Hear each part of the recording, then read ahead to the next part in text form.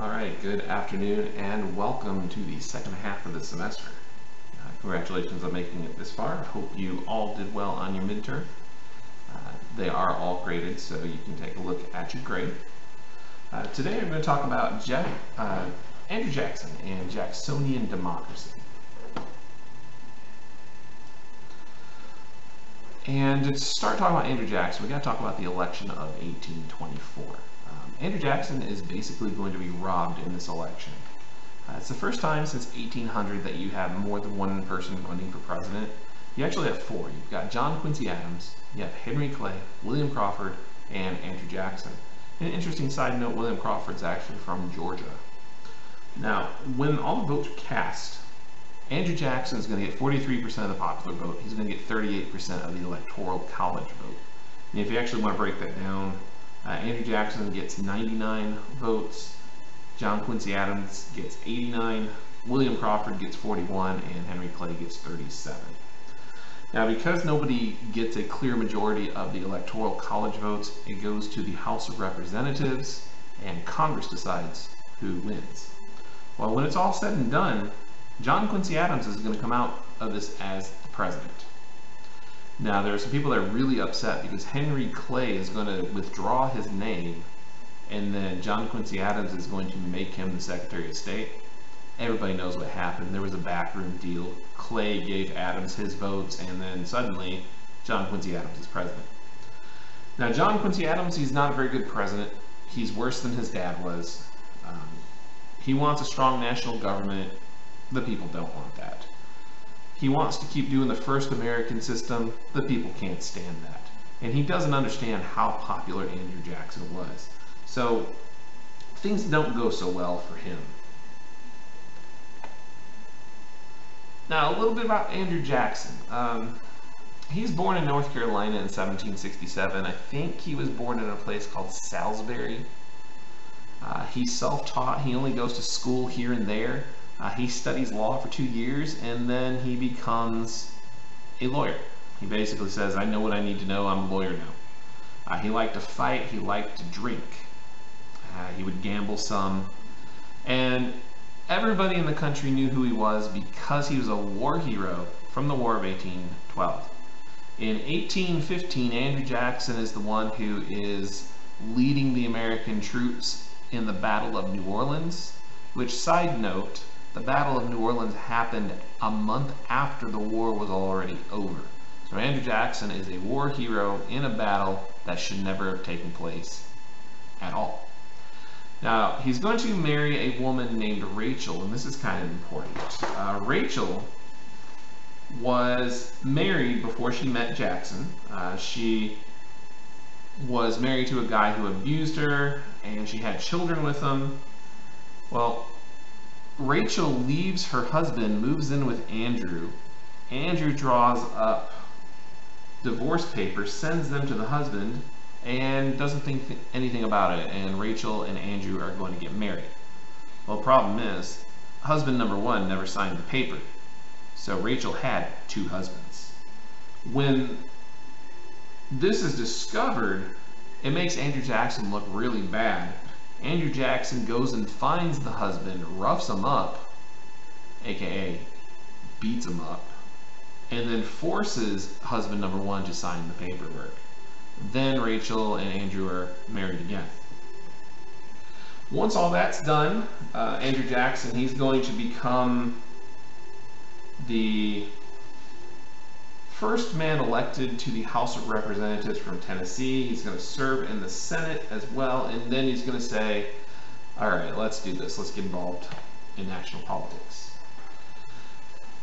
Well, 4 years of John Quincy Adams isn't very good. Let's go to the election of 1828. It's Adams versus Jackson Part 2, and this is a really, really personal campaign. It makes 2016 look like Skittles or something. During the campaign, Rachel, who was already in poor health, dies because of all the pressure that is being put on her and Andrew Jackson. The news of the marriage issue comes out, and Adams calls Jackson a bigamist and polygamist and all this other stuff, and Rachel dies in the middle of the campaign. So Jackson blames Adam for the death of his wife. Adam says Jackson is a crazy womanizer who's unfit to be president. And then there's this guy named Martin Van Buren who's in the background pulling the puppet strings and bankrolling Jackson's campaign. Now in the end, Jackson's going to win in a landslide. And you can see the numbers there, so I'm not going to go over them. And Andrew Jackson, he says he's going to be the common man's president, even though he's not common, and the rest is history there. Now, his philosophy of government, basically, he wanted to go back to the ways of Thomas Jefferson.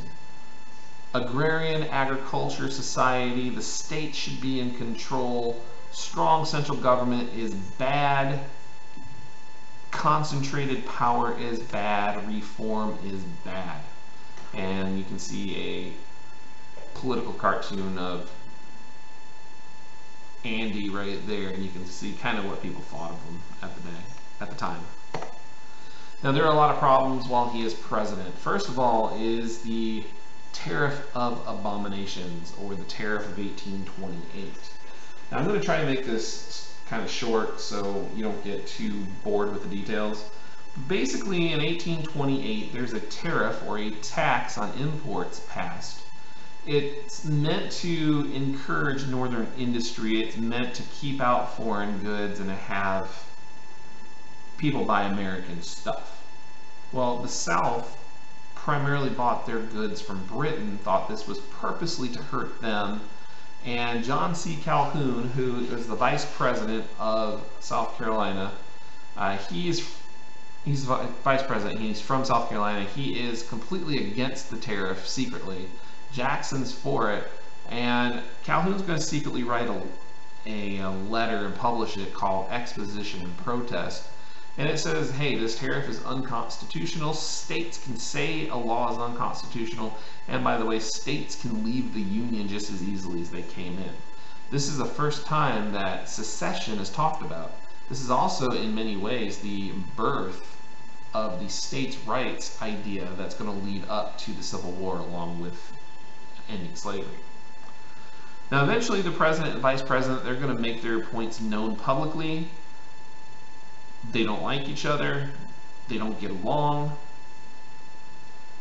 Secretly and in private, Andrew Jackson threatens the life of John C. Calhoun. John C. Calhoun says, you know what, I know the history of Andrew Jackson, I'm going to go back home. And Calhoun resigns from being vice president, but he comes back as a senator from South Carolina. Now eventually, once Calhoun is a senator, Jackson and Calhoun, they are going to kiss and make up. They're going to get rid of the tariff, and Calhoun is going to be asked to help design a new tariff. So in the end it all works out, but at the moment it was really, really big. So another problem called the Petticoat Affair, or the Peggy Eaton Affair. Now there was a tavern in Washington, D.C. that a lot of senators would go to just down the street from the Capitol. And Peggy O'Neill was the daughter of the innkeeper, the shopkeeper, if you will. She was married to a sailor named John Timberlake. John Timberlake was on a boat for the U.S. Navy, sailing overseas, serving his country, and Peggy meets a senator named John Eaton, and they start to sleep together. Somehow, Timberlake finds out about this affair and commits suicide. Either that or John Eaton has him killed. We don't really know for sure which one it was. But once the first husband's out of the way, Peggy and John marry. And Andrew, he's sitting there, you know what, this reminds me a lot of my dear departed Rachel. This sounds like a familiar situation. And he's going to demand that everybody needs to accept his wife. John and Peggy need to be accepted. In reality, nobody is going to approve of this. In fact, basically Jackson's entire cabinet resigns. His daughter was serving as first lady because Rachel died. The daughter resigned from being first lady. It didn't go over very well. The one person who approved of it, Martin Van Buren, he's basically sucking up to Andrew Jackson, and he's going to become the next vice president when Andrew Jackson gets reelected. Now going on from there, we've got a problem with the Second National Bank. The Second National Bank had been in operation since 1816. It was basically a clearinghouse where all the state banks would talk to each other and make sure money moved. Well, Congress decided to try and make the National Bank permanent in 1832, and they passed legislature saying that it would be permanent. But when it gets to Andrew Jackson, he vetoes it. And that's significant because it's the first veto in American history just because a president didn't like something. But even further than that, after Jackson vetoes the bill, he's going to withdraw the money from the National Bank and redistribute it to the state banks. And a bank without money is broke. Now that's not the only thing he does with money. In 1836, there's something called the Specie Circular incident. In 1836, Andrew Jackson is going to make it a requirement that any payments for federal land must be paid in gold or silver only. No American dollars, no American coin dollars, it has to be gold and silver. There was not enough gold or silver in circulation, and that caused a big credit crunch. Loans had to be called in by banks to try and cover loans to other people. It was a disaster. Now, in the end, this credit crunch is going to affect the entire economy, not just the real estate economy. A recession is going to occur during the next president's term of office, and it's going to be bad for like 5 years. It's the first really big recession that the country had. And you also have the birth of the Whig Party. And the Whig Party was created in the 1830s specifically to be against the Democrats. Anything that the Democrats were for, the Whigs were against. Democrats, anti-big government. Whigs, pro-big government. Democrats, anti-reform. The Whigs, pro-reform. You get the idea. Anything that they could be against, they were. Andrew Jackson's favorite color, blue. The Whigs would have said red. Now in 1836, that's the first presidential election that the Whigs are going to take part in. And they don't just run one candidate, they actually have four. They've got a guy named Daniel Webster, who's from Massachusetts. They've got a guy named Willie Person Mangum, Hugh White, and William Henry Harrison. Because the Whigs divide their votes 4 different ways, Martin Van Buren wins the presidency. It's basically the third term of Andrew Jackson. Van Buren did the same thing Andrew Jackson did. Only it doesn't go well for him because of a depression that's going on. So when we get to 1840, that's another election. This time the Whigs are smarter. They are only going to have one candidate, William Henry Harrison. Van Buren is defeated. William Henry Harrison wins. It's 234 electoral college votes to 60. It's a huge defeat for Martin Van Buren.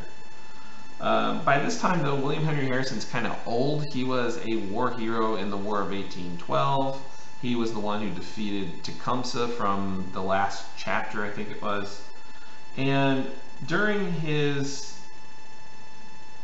speech, his inauguration speech, he wants to show that he's still a strong man even though he's in his 60s.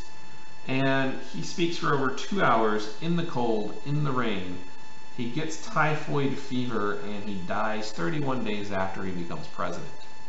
Now his vice president was a guy named John Tyler. John Tyler basically said he was a Whig just to get on the ballot. In reality, he was a Democrat, and he did everything the Democrats would do. Alright, so that's your quick, dirty look at Andrew Jackson. Some of you may want to do him for your research paper because he is one of the most interesting characters we have ever had in politics. A lot of bad, some good. We'll talk about him again when we talk about westward expansion and removal of the Indians. But let me leave you with two things. Number one, next video I'll talk a little bit about the research paper so you can get started on that. And the other thing is your secret word. I have been tortured for the past week by a TV show called Bubble Guppies. My 2-year-old will not stop watching.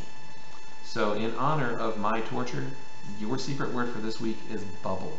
B-U-B-B-L-E. All right, until next time, we'll talk to you later.